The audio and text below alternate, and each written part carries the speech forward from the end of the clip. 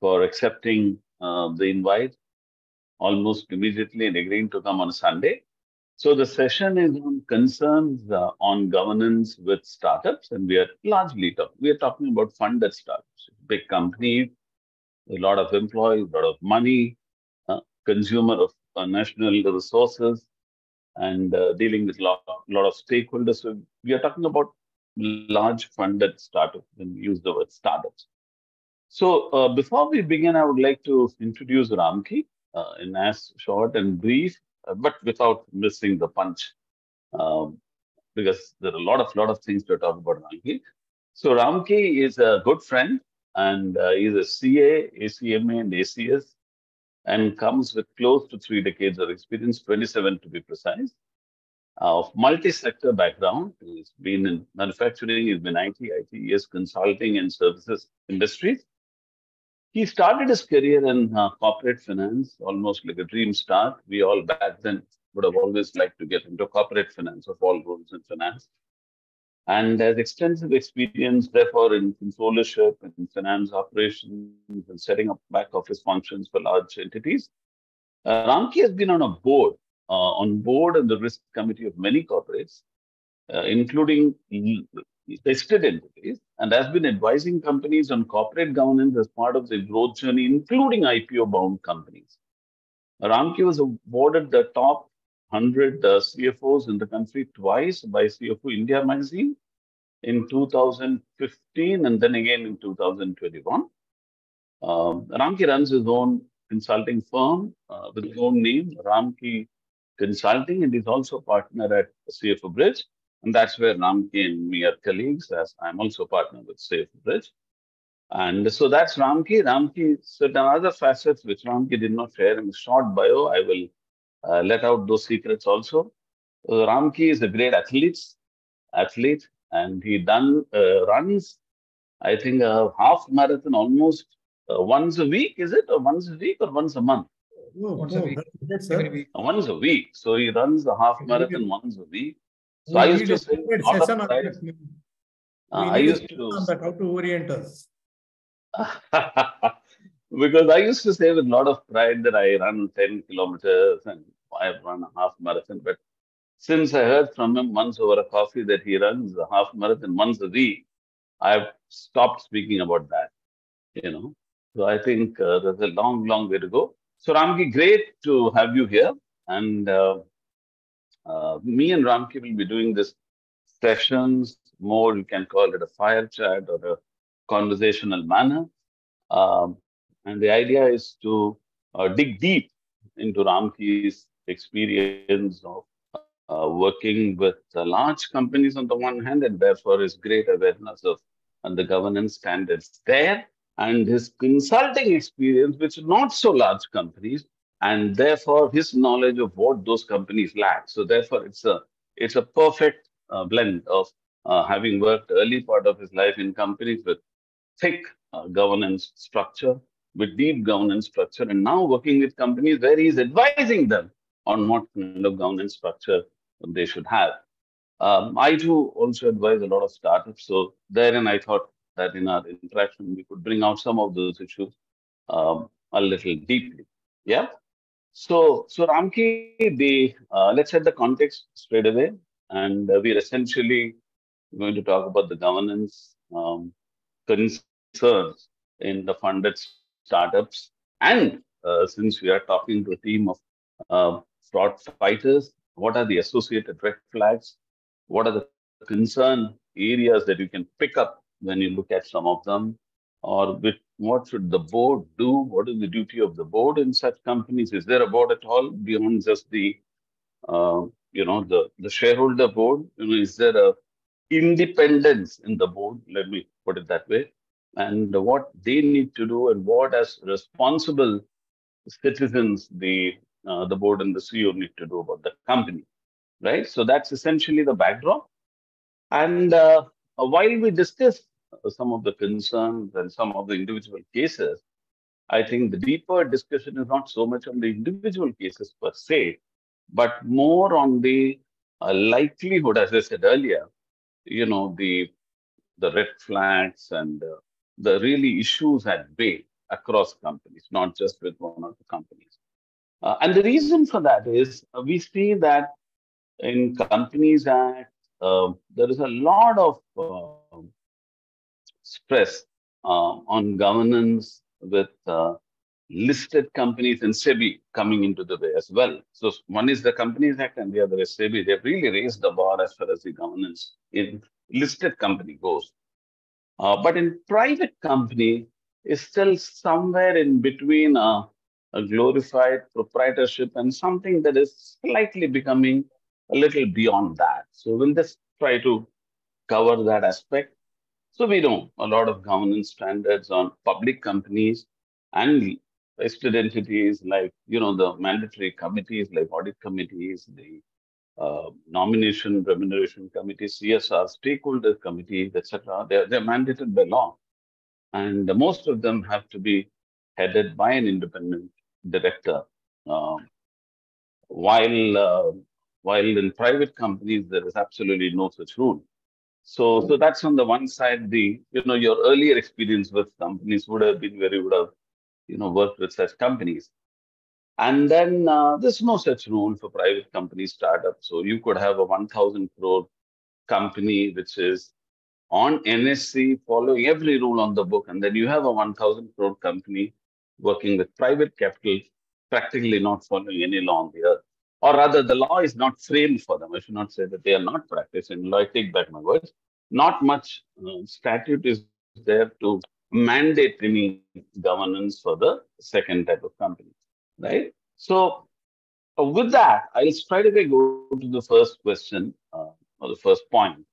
What should be the right governance stance, the right governance orientation for a private company, given that its primary focus would be to grow the top line, multiply its revenue 5 times, 10 times, etc. Being given that will be the primary focus. What do you think would be the right governance stance for such companies? Mind you, these so-called startup companies are not. I'm not talking about 1 crore, 2 crore company. I'm talking about companies that have raised thousands of crores of private capital, and they're consumers of national resources and employ large number of employees and deal with multiple stakeholders, with MSME sectors, etc., etc. So, given all that, what, according to you, is the right governance framework for such companies? Over to you. Thank you, Mani. Hope I'm audible. That's the first thing I just. Yeah, you are. Yeah, thank you. So I think, first of all, thanks to you and thanks to ACFE Hyderabad chapter for inviting me. Great session, especially governance, one of my favorite topics and which I've been working on for a few decades now. Seen variety of governance structures both in startup companies which are at a startup stage, getting to the next stage and moving to the public market stage, and of course fully public listed companies. Well, I think the ideal scenario, and this is something theoretical, and an ideal scenario would be to say that make sure you have a very strong board of directors with subcommittees. Make sure you have a good, strong external, internal auditor. One of the big four being a stat auditor, very, very strong ERP, highly professional senior management with the CEO, CFO, CHRO. These are prescriptions, right? And more often than not, if you have a tick in all these boxes, there's a good chance that things won't go wrong. Ideal. Now, obviously, how many of them would be, first of all, affording this? Because I think I'm not straight away going to target only, fully funded, multiple rounds funded startups. There are startups who are probably in the early incubation stage, who are probably just rising the Series A or probably the Series B. And then there are obviously, the fully grown startups. So, let's look at the entire gamut. And that's what I would recommend, right? So is it practical? Is it something a promoter will be willing to do? Whatever we prescribe? The answer is a very clear no, right? And looking at what is the ideal approach? The ideal approach always is to kind of focus on two graphs. One graph, obviously, which 100% the promoter would focus is the growth graph. So definitely, the startup will be looking at how I grow my business, what are the things I do to make sure my revenue grows, my profitability grows, and obviously, which means my valuation grows. That's focus you need not tell for sure. Most of the startups are definitely going to look at that. Now, obviously, the other graph which comfortably gets completely overseen is the governance graph. Now, we are not going to say that this governance graph needs to be in the radar on day one. I think it's highly impractical, like I said. Even the smallest of governance will not be in your radar, and that's practical. So let's kind of say that it's not something which will automatically happen. But I think over a period of time, as you start growing, as you start building your business, as the growth happens, and at some point in time, you get your, let's say, your Series A funding, and I know just before that, I think it's time when you kind of feel, as a promoter, you'll feel that, yes, I think I've reached a stage where I think I can go and get some external funding. I can do this. I can also go for the next round of funding. That's the time you slowly start shifting your focus also to the governance graph. Now, the other thing is also to say all of those governance items which we prescribed initially at the start of the discussion to be, the tick box to be there on each one of those on day one. Highly impractical again. Again, no promoter will do that. So let's slowly try to build the governance graph, right? You take one item for a year or two items for a year, start focusing only on those. It could be, and also the other thing is eventually what is the end game strategy of a startup? That's another thing which is very important. Is the end game strategy a simple exit? Then I think they would still be hesitant to focus on the governance graph. But if the end game strategy is to, let's say, have good growth with high PE valuations, eventually wanting to go either to private equity or to the public markets, be it the SME board or the main board, then you have no choice in the matter but to definitely look at the governance. Right? Because that's the end game. And this is something to one big issue, which I've noticed with the companies I've seen, is that they definitely want to look at the governance graph, but very late in the game. After having decided that I want to go and hit the public markets, or after having decided that I want to go for private equity, at that point in time, there is a rush to say, how can I change the system from Excel to this ERP? How can I get some external compliance? How can I get some external CFO, CHRO? I mean, there's a sudden rush of activity in one shot, and that won't work. That's a prescription again for failure, because you may probably able to position yourself that you have a professional setup just for the funding round, but post that you will figure out that things will crumble. So that's the reason I'm saying, as the growth graph keeps growing steep, the graph on the governance may not grow as steep, but slowly starts creeping up. That's the way you need to build it. So take one item in a year. Don't try to swing the pendulum, which is what, when you try to do all those tick in the boxes one year, swinging the pendulum. Try to take baby steps and try to do one step at a year, and then you will definitely hit where you need to hit. It could be various things. This year, I focus on just internal control systems. Next year, I probably focus on slowly, kind of changing the composition of the board. It could also be that at some point in time, I cannot still afford a full-fledged CFO or a CHRO, but I get something like an outsourced CFO or outsourced CHRO, so that they bring in fresh eyes, they bring in an excellent point. Controls and stuff like that. Slowly try to build the ecosystem in such a way. If you have an individual as an auditor, remove the individual, bring a firm. I'm not saying firm should be a big four. There are auditors much beyond big four in this country, even beyond tier two auditors in the most of the big issues we've had in startups are all audited by Big Four. So, I have my own views on that, right? But at least from having an individual auditing your company, have a firm of auditors auditing the company. What's the difference? The difference is at least there is a peer review. There is someone, partner who's ready to look at what the first partner is signing. So like this, you take baby steps, and then slowly we get to where you need to get. So I will stop there, Mani, as first start, and then. No, that's an excellent brief. Actually, excellent opener from you, Ramki, and kind of hit the nail on the head. Especially when you said the simple steps and the baby steps. Only my one liner there is the baby steps should as a child, age as the steps should also become a little longer over time if you want to remain the baby steps as it was at one point of time. And I like the point which you mentioned that this is a great point actually, because many people think, "Arey, wo karna hai, matlab KMP lagana hai, CFO lena hai, CHRO lena hai, 1 crore ka kharcha." It's not so. You're absolutely bang on the head, because you can always get a help, a fractional CFO service is as good to a small company as a full CFO service. For the needs that it has got, fractional CFO service is more than enough, right? At least then you're bringing some professionalism into the game. Things like revenue recognition and people practices and certain of ESOPs to get a good ESOP policy design. Yeah, I completely agree with you there. But one question I have when you mentioned private capital, this is my view, and please correct me if I'm wrong.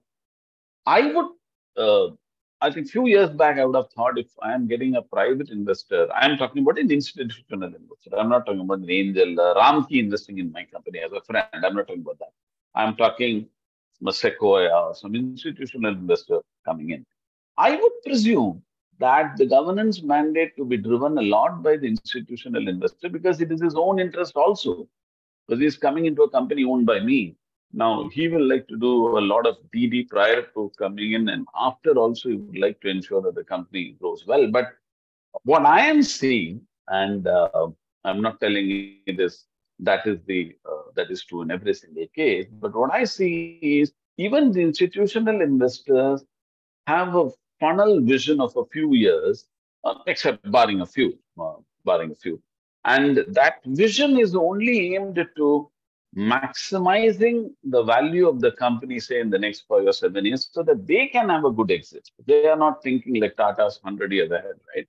So that's one problem. So maybe we should soon realize, and that's my view again, as I said, correct me if I'm wrong, that just having an institutional investor does not mean that your governance is robust. It doesn't mean. Would you agree with that? Totally agree. Totally agree. And Okay. especially more so if it is a financial investor, right? Because financial Right. investors, let's understand, they are not having funds of their own. They in turn have further funds. There are people who funded them. And there are obligations for these financial investors to go back and settle over a period of time. It could be a 3-year fund, it could be a 5-year fund, it could be a fund specific for a particular investment. So obviously, when the returns are kind of guaranteed by the fund to the third party, and also when they are trying to see downstream with the startup saying that, boss, I would like to look at this return.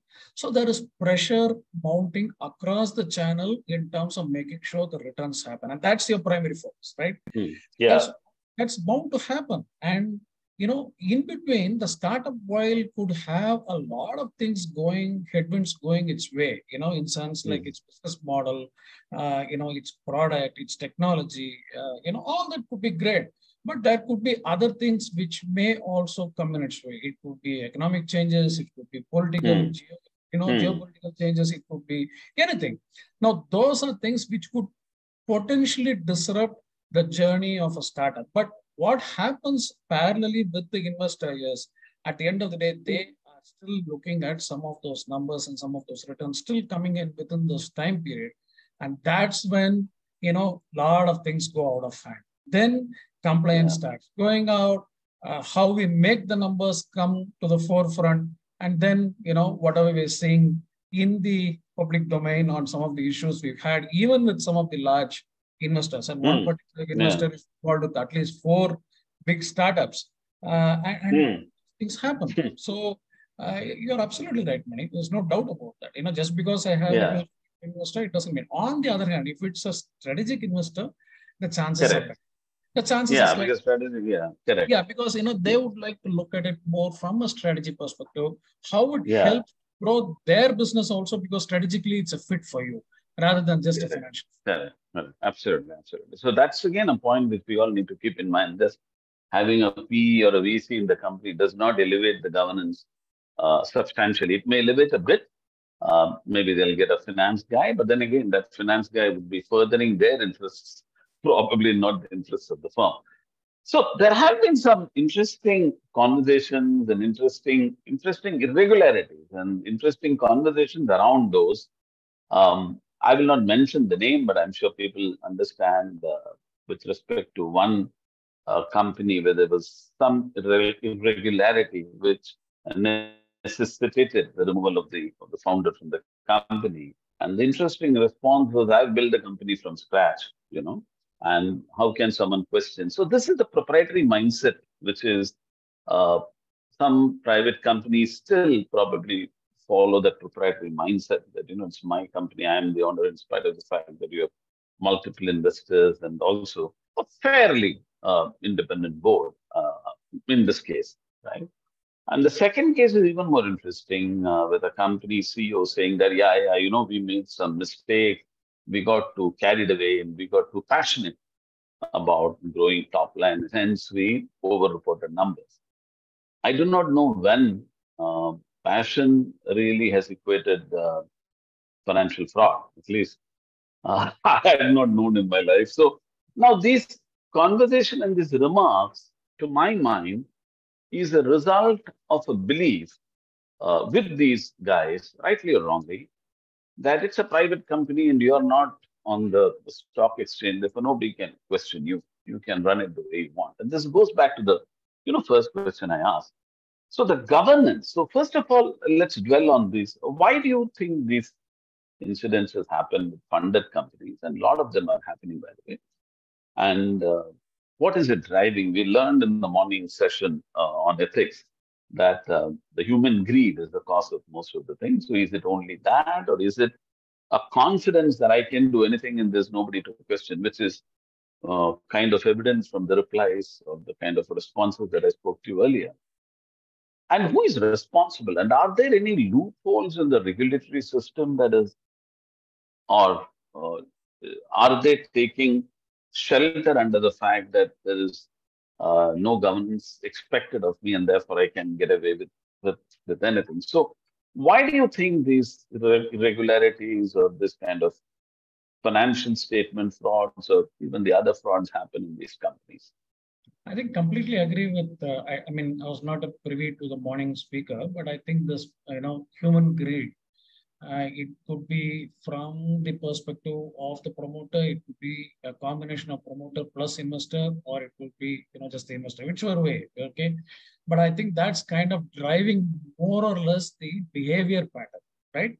Obviously, like the focus, like I said, is on driving the revenues, driving your profits, and eventually driving the valuations. Now, what is that?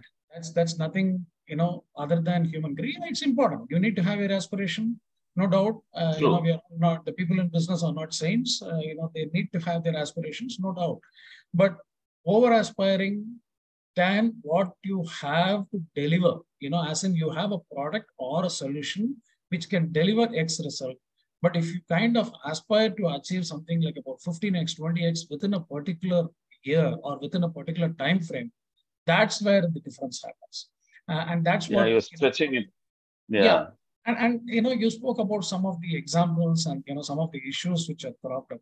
But see how basic they are. I mean, it's not that the investor invested in the company thinking they're manufacturing auto components, but actually they're into pharmaceuticals. It's not like that. I mean, absolutely. These are basics, basics in terms of revenue recognition, basic in terms of, the growth in the business doesn't correspond to the revenue growth which is shown in the books of accounts. Your centers don't grow by a big number, but your revenue grows by a mega number. It just doesn't match. So where is the revenue coming from? In some cases, we are talking about, and again, as I keep quoting, you'll be pretty much be able to correlate what I'm saying. In case where it's milestone based, you recognize, the revenue even before the milestone is met. And then obviously your revenues are highly inflated. And then, at some point in time, you figure out that there's an issue. There's a third case where, you have generated, artificial or non-existent vendors, and you make payments to those non-existent vendors in huge amounts. And, those are vendors who are probably, third parties who are somewhere correlated to the promoters. So it could be blatant misuse of accounting, or it could be frauds, or it could be greed and a combination. So, there are various things which are currently driving some of these things. And it's not something which is like, I invested thinking this will happen, but the business failed miserably. Those also happen. I'm not saying those Yeah, don't happen. Yeah, absolutely. that happen. And that could happen even in a listed company. Why should it not Correct. happen? It can happen even in listed companies, where Yeah. go horribly wrong in a quarter, things can change. The Yeah. pandemic changed the complete history of a lot of companies. They became non-existent. Now that's not in your hands. But to have revenue recognition issues, payment to non-existent vendors, aggressive Yeah. revenue recognition, not filing annual statements for 2-3 years, right? And by the way, all these are companies which are invested by some of the big investors and audited, by the way, by the big four. So Yeah. it's Sure. not Sure. necessarily that it gives you the immunity if some of these boxes are ticked, but it's a question of the DNA and the hygiene which you decide to follow on day one, which is why I come back to my original point in asking, what's your end game strategy? Is your end game strategy exiting the business in the next couple of years, or is your end game strategy really growing the business, unlocking the value, taking it to the next level? You will still make money. It's not that you should not make money, but what is your end game strategy? I think that will primarily determine, the behavioral pattern, if I may put. Yeah. There are a lot of questions on the chat. I'll take them. Guys, hold on. I'll just take all those questions, but I'll just ask one more question, which is very close to my heart. That may answer some of, by the way, the questions you have put up. And then I'll come back individually again to those. So, given the what is it? Right? See, we all agree that in India, especially, people need a nudge to be compliant. Sorry to say that. Um, we need a nudge. If there is a red light and okay, let me start with this. If there are no traffic lights, I'm sure there will be anarchy on the streets, right? I don't think someone will wait for the other person to cross. And then let me go further. Even if there is a red light and nobody is watching, still there will be anarchy in the town. Still, there are no traffic on the other side.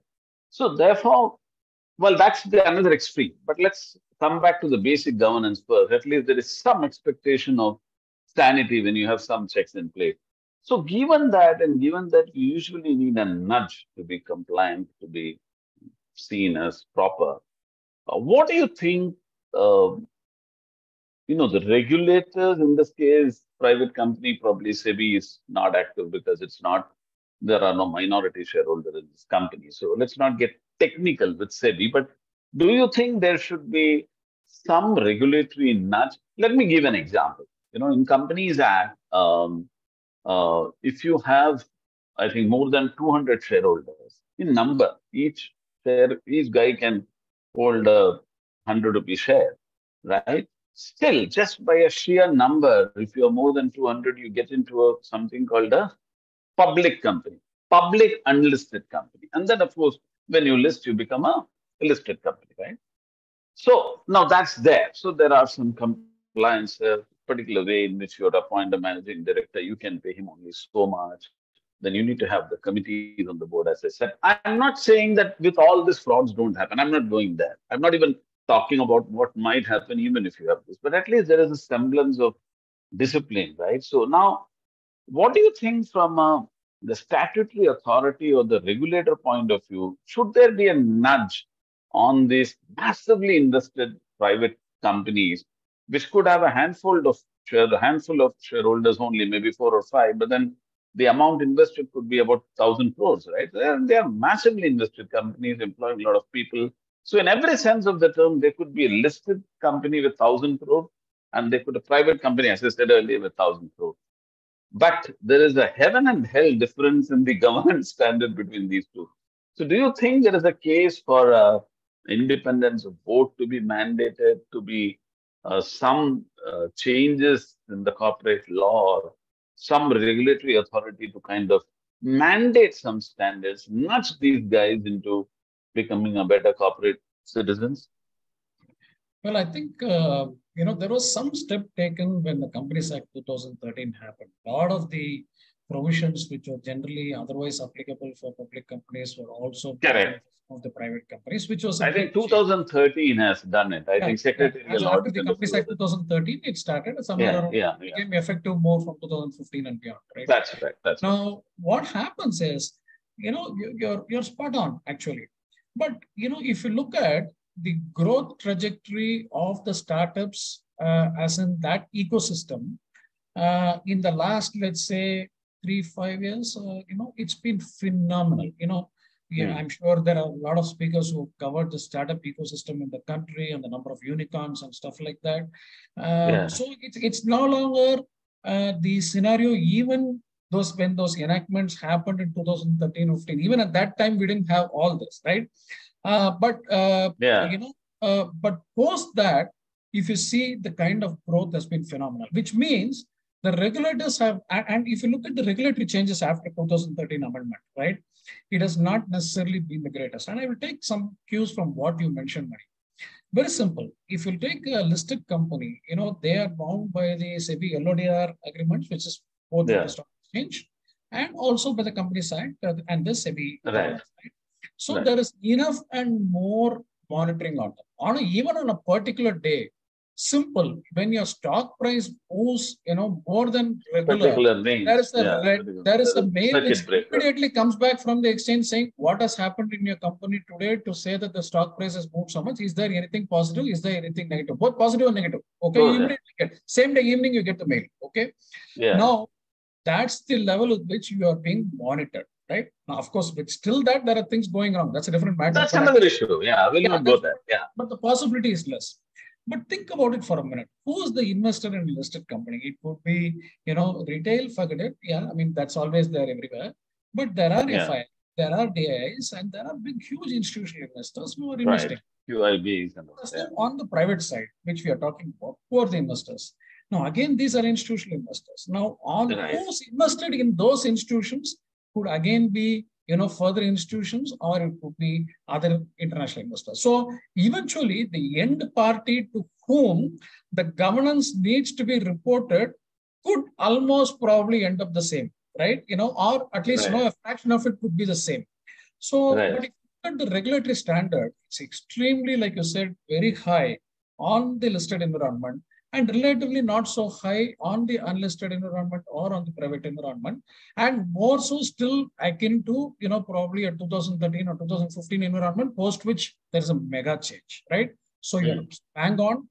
I think the regulators definitely need to put in more clamp on the startups in terms of their reporting requirements, and hence, will probably bring in more moral responsibility. Even today with listed companies, before anything happens, they kind of always think through, hey, this will be questioned by the board, this will be questioned by the audit. Yeah. Nothing of that discussion comes anywhere close to that when we go into a startup.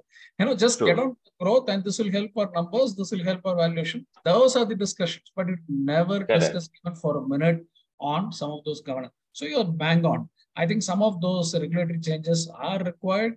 And what those are, like I said, if the regulator comes back, the biggest issue with our regulator again is that they swing the pendulum. They don't take baby steps, right?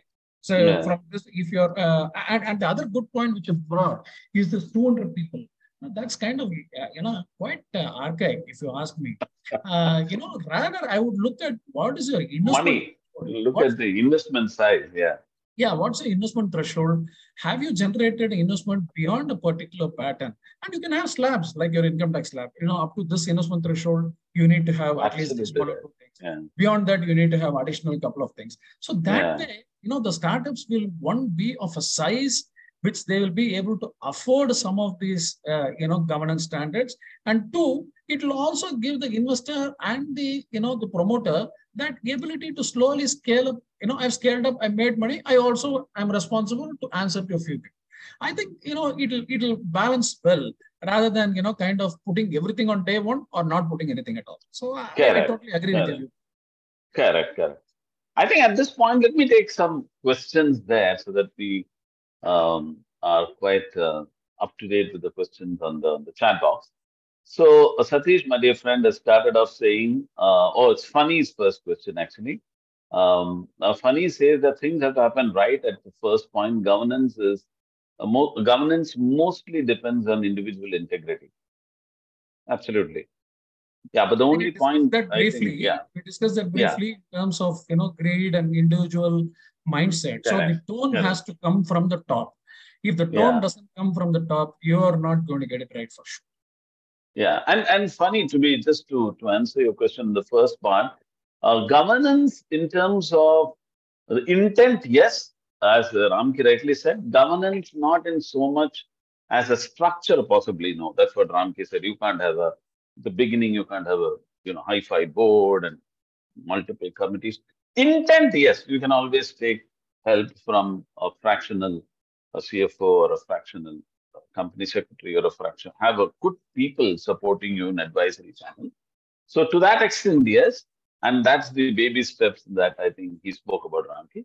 But individual integrity point is bang on. And Satish's question is next. Good governance in corporate is really required to keep a compliance environment so that the company will not get into legal issues. What do you think? I think it's an emphatic yes. Yeah. Ramki? Absolutely. Absolutely, Yeah. yes. Absolutely, yes. Yeah. Without, see, in terms of compliance, I don't think there is any room for any Exactly. day on day one. Okay, there is no question of Yeah. growth versus governance.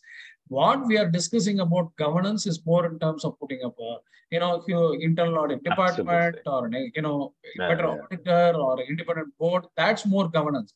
But compliance, should I comply with Income Tax Act? Should I comply with Companies Act? Should I comply with Should I income? file on time? I Yeah. mean, Should I file? absolutely, there's no two ways about it. You better start Yeah. complying from day one. Absolutely, absolutely. And I often, in fact, I was pretty surprised when in the COVID year, or okay, a little bit of leeway was fine. They kept on extending the time. People are all MCA compliances are, by the way, online. Gone are the days when you go. I can understand if that were the case, someone walking out, everything is online. And they kept extending. I think I don't think compliance as such, maybe barring some exceptions here and there, should really be a discussion point that should, in fact, when I was the compliance head Ramki, in Reddy Labs, we used to say compliance is not a discussion, it's not a topic. Compliance is a given. That's what we used to say. It's the minimus. It is a given. No, That's the least you should do we anything. always say that compliance needs to be part of your DNA. As much as Yeah, business is yeah. your DNA, compliance is part of your DNA. You have no choice. Absolutely right. Absolutely right. So, second question, Satish, compliance is a challenge over and above. Good compliance will contribute to the growth of an organization. Maybe Satish, when he's saying compliance, he means governance, especially in the second question. So, when he says good compliance, obviously, I think he's talking about good governance will contribute to the growth of. I think from a sustainable point of view, sustainability point of view, I think there is no second opinion to that question. Then there's one more from Funny. For PE investors to achieve the desired results, many of them acknowledge that appropriate governance is entry ticket to the desired result. But unfortunately, they do that till they get in. I'm not sure they do that. What would you like to say, Ramki? I don't know what my Yeah, so views I here. think he's bang on. Funny is bang on, Ah, of course, his point is right. see what happens is as part of their due diligence checklist. Obviously, they will have all this stuff, right? Does the company have board? What is the composition? Yeah. Auditors, background, how long they've been there. I mean, a whole bunch of stuff in the due diligence before they put in the money, right? Now, obviously, at that point in time, it's all done, right? And there could be, more often than not, I've seen that there could be a 60-40 rule, which is followed. As long as about 60-65% of the due diligence checklist is a green tick, it's fine. 30-35%, not necessarily green. It could be somewhere in between. I think they'll still go ahead because they see the value potential, and that's what more often than not happens. They don't expect a 100% tick mark necessarily, right? But post coming in, that's where the fun starts. When the growth, and exactly like what we discussed on the Companies Act, 2013-15, you put in a lot of provisions for private. But if you look at the growth which is there in the startup ecosystem, has the regulator kept pace with what is going on? If the answer is definitely a no. Very similar thing happens here.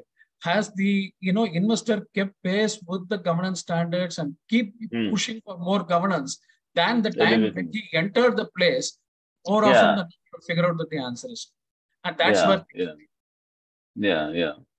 It's all the ownership mindset versus the custodian mindset, if I can put that word. I think if you see a lot of the companies, startup, I worked there. That was my first job. I worked with Tata Steel. There is this custodianship. I don't know. Is there a better word? I don't know. But I'm just using a word which comes to my mind. There is a custodian mindset when it comes to the the leaders of the company or the board of the company, which is not always about me and my yield, right? I don't think 1907, when they set up Tata Steel, they would have thought that how much profit this company is going to make in the next 10 years, because that's one extreme. Tatas were known for that. But I think the answer lies somewhere in the center of it. Right? You don't have to be so, I guess, custodian like, and again, not so venture like. So I think somewhere it's in the middle.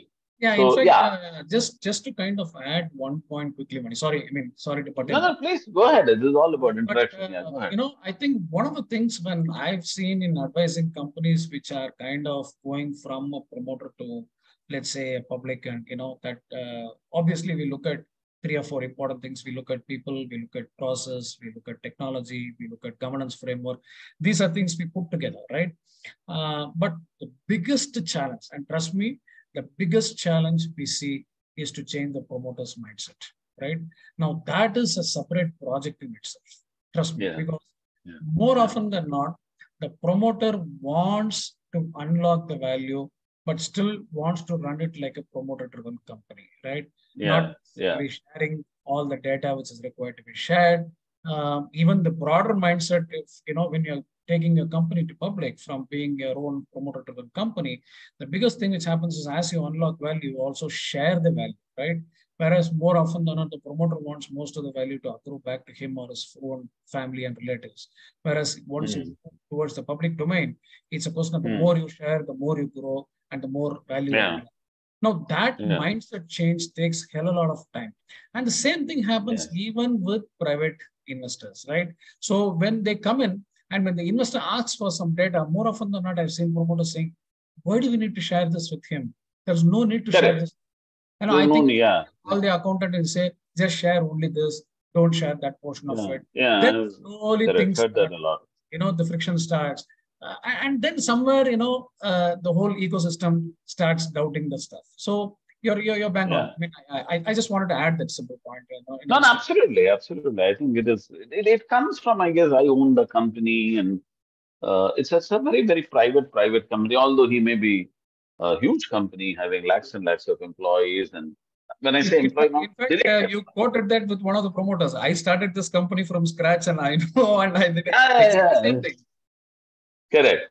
So now making it a little more relevant to the anti-fraud community, in terms of, not that the earlier one wasn't, in terms of the point which excites them more from drawing how would you support, what are the red flags that you will pick, and therefore, reacting to that, what would be how would you identify the fraud indicators and hence create that entire anti-fraud policy and take the company forward and insulate the company or shield the company from risks such as that of bribery, corruption, possibly, and conflict of interest, which is, by the way, very, very. I mean, the structures to protect these risks in a private limited company, funded or otherwise, is pretty brittle in my view. How do how do you create governance structures that can protect? First of all, how do you identify what are the red flags? And either in some of the cases that you picked, you already kind of said that, saying that these are to do with some very basic things. But let's go a little deeper. Let's step back if we are not trying to talk only about these cases, generally about funded companies. When we get in, what should be the role? How should we go about evaluating the existential risks, probably the sectoral risks, the geopolitical risks, and creating a framework, a governance framework, an internal control, a framework, and probably the three lines of defense that we all talk about. So, any views on those things, and just maybe culminate your answer with a view to what are the two or three things that the board needs to do with respect to these areas and with respect to protecting the company from these risks. Well, let me put it that way. Sure. So I think, bang on. And like we said, as we are taking the baby steps to control and stuff like that, let's assume one of the baby steps we have taken is towards putting in a strong internal control system, not even audit, internal control system within the company, right?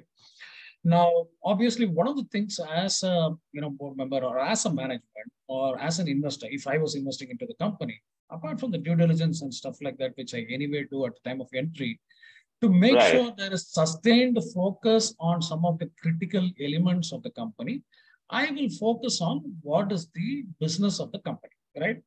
Now, is the company's focus on a particular area where, let's assume, revenue, right? I'm just giving an example. I'll give you three, four Sure. examples. Like, let's take revenue. So obviously, one of the things, if you're talking about revenue, I would like to kind of look at it and see what is the kind of sectoral revenue split.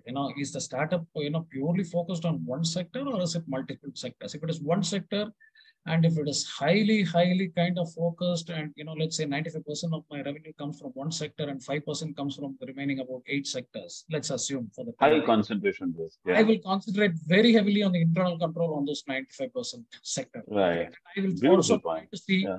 over a period of time how I change this pie in such a way that 95% comes down. Not by bringing down the business there, but by growing the Sure. But pie. by growing other verticals so that Exactly. the pie becomes more spread out. Yeah. Exactly. So that is on sector. Similarly, on geography, let's assume that I'm extremely focused on Europe, and my focus on other geographies are absolutely none. Like Very I'm not scant. anything in Asia Pacific. I don't have anything much in India. Very small business, domestic. Nothing in the US. Again, that's something which is a red flag. When I say red flag, it's nothing wrong in it. But then what Yeah. happens is, then the broader view in terms of what is happening in Europe, how could potentially a change in some of the things which is happening in Europe affect your business? How do you de-risk your business? What are the controls which are being put to kind of grow your geographical split towards other areas is something which I will look at. The third thing I will look at is, let's say, customer. If I'm kind of extremely customer centric, what is the customer centricity? If I have customer centricity beyond, let's say, 12 to 15%, I'm dependent on one customer who brings me about, let's say, 80% of my revenues, then I definitely have a serious issue. Not that, I will not invest, I will Yeah. invest, but what I will Yeah. do is I Yeah. will go all out to ensure that, see, how I do business with that customer, who's having regular connections with that customer, what is the growth prospect of the Meet customer, him once a week what is and the tenor of agreements with the customer, is the yeah. longevity there Yeah. and stuff like that. Yeah. So these are things just from a revenue perspective. There are other businesses Yeah. which I work with where I think nearly about 75, 80% or 85% of it is primarily staff cost. Okay, because they're all people-oriented businesses. Yeah. Now, KPO type, BPO type. Yeah. yeah, those kind of ITS. cases, I would focus very heavily on the staff cost, and typically what's your recruitment processes, what's your retention processes, training processes, how do you make sure the staff costs are Excellent. accurate, maintained, what are the compliances with reference to labor, compliances with reference to PFESI, and so on and so forth. I will pound all those questions and make sure I'm always on top. Typically, I don't want to have, just like one of the startups said, we had revenue numbers which didn't correspond to growth. I don't want, false employee records being generated just because I have to show X number of employees at the end of the quarter. Not required. So I just want to make sure that I focus on some of those things. Suppose the startup is heavily focused on R&D, right? Because there are future things, products which are likely to come up. But today it's all about Especially in R&D. pharma, life sciences Yeah, company. exactly. In Yeah. those cases, I will Biotech very, companies and very all. Yeah. heavily on the R&D spend and what's the impact and what's going to happen. So it depends on the industry. And then I make sure that I ask the right questions for that particular. So I don't want to boil the ocean. I don't want to Right.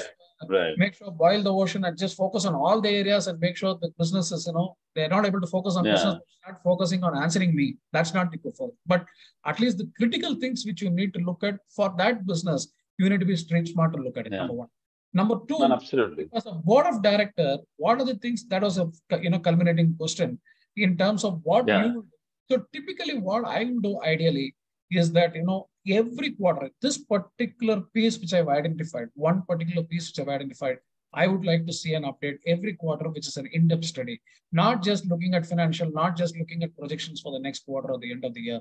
Rather, I would look at what has happened here in this particular piece, which I want to know, and get deep dive into it and get some degree of comfort, put in some action items which need to be done, follow up on the action items in the subsequent meeting, and so on and so forth. Beautiful. See, two things happen when you do such structured stuff. One, there is a focus.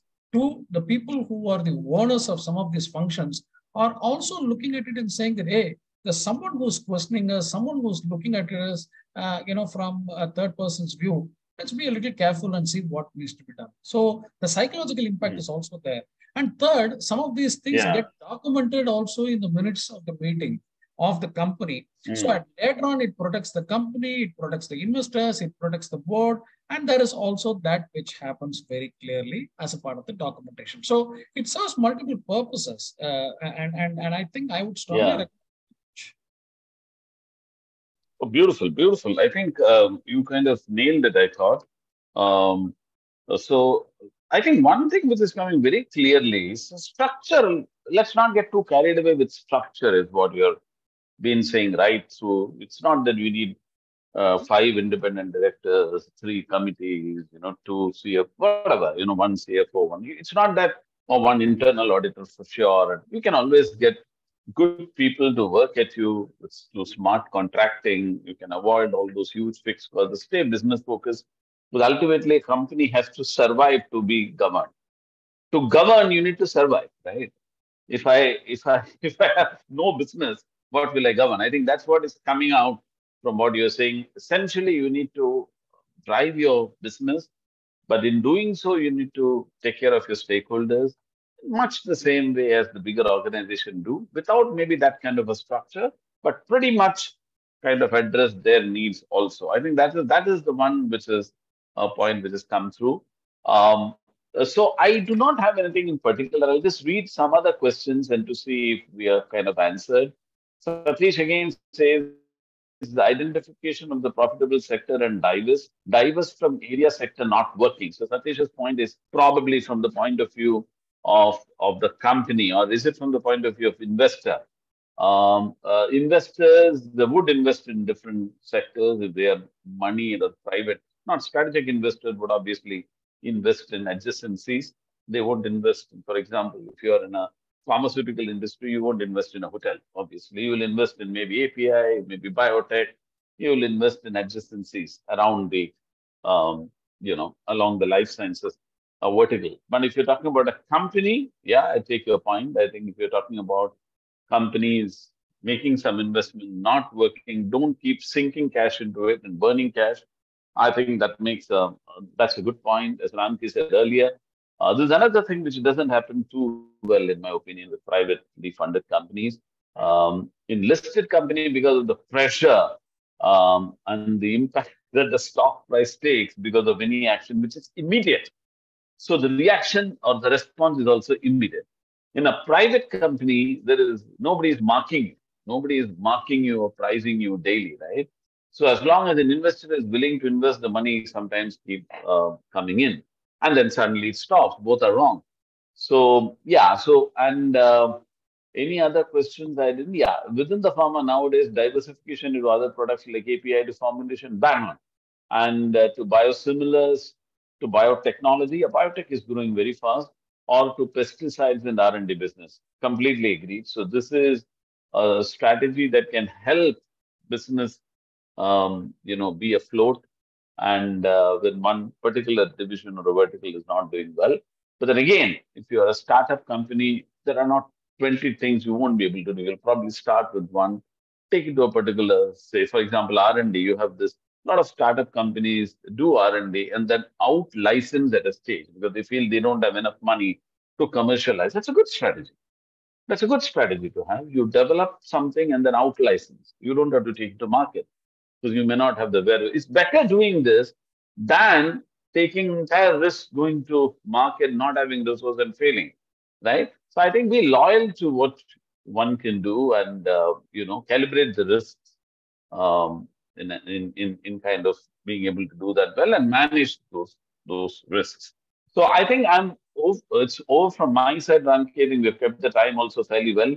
If there are any specific questions we can take, otherwise we can wrap it up.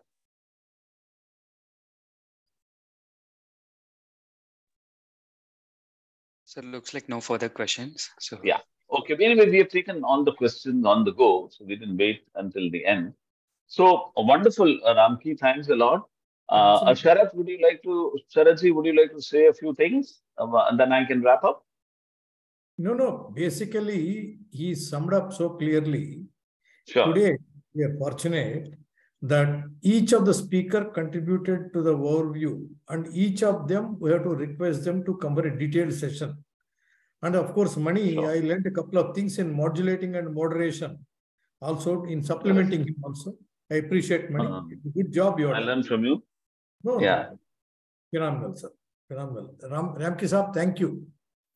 Proud to see a colleague doing, and marathon thing. Of course, I am 64. I can't aspire to, but I aspire to be fit enough like you, taking cue from you. Thank you, sir. Thank you, sir. Thanks for the opportunity. Yeah. So very quick wrap up, Ramki. So this is the one which is on the screen is the small token of affection from us, and it will be mailed to you. Is that the right thing, Shankar? How will it be sent? it'll be couriered, sir, like a Courier. Sorry, it will be courier. Sorry, mail doesn't physical mail. yeah. Email. We'll ensure you'll receive, sir. No. Okay. So that is one. And thanks a lot, Ramki. I think a good session. Just to do justice to that, let me just sum up. The governance is about intent. It is not about structure. That's a beautiful point I thought you made. It's not about having Saratji, Sharmaji, all those. Great to have them, but not necessary to have such stalwarts as employees in your company. You can always have them as advisors and shared service providers to your firm. Look at what you can do versus, and try to do that well versus trying to tick 100 boxes and failing in all, right? And be business focused, but try to do the simple things, internal control, insulate your top line, identify risk. I think the point on the revenue recognition, do basic things, right? Revenue recognition, doing the basic compliances. And when it comes to IPO, obviously you elevate your governance at that point of time. And all steps should be tangible. And the intent above all is the most important thing. So thanks a lot, Ramki. It's, as usual, wonderful speaking and learning from you. You're a very dear friend. And hope to do such sessions with you more often. Bye. Sure. Thanks. Sure. Thanks a lot, guys. Thank you. Thank you.